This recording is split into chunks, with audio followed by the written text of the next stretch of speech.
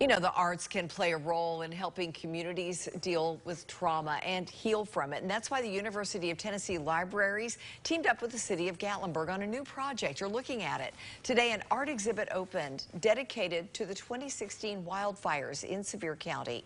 It's at the Anna Porter Public Library inside Gatlinburg-Pittman High School. 3 artists did 100 hours of research to visually tell the story of the fire, along with the community's resilience and recovery in the years since.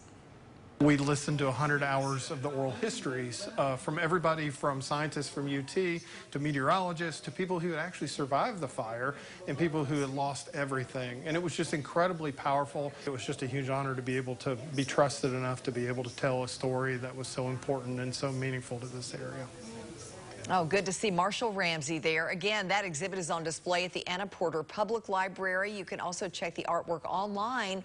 We're looking at the site live right now for you. We'll have a link to the online exhibit on our website, WATE.com.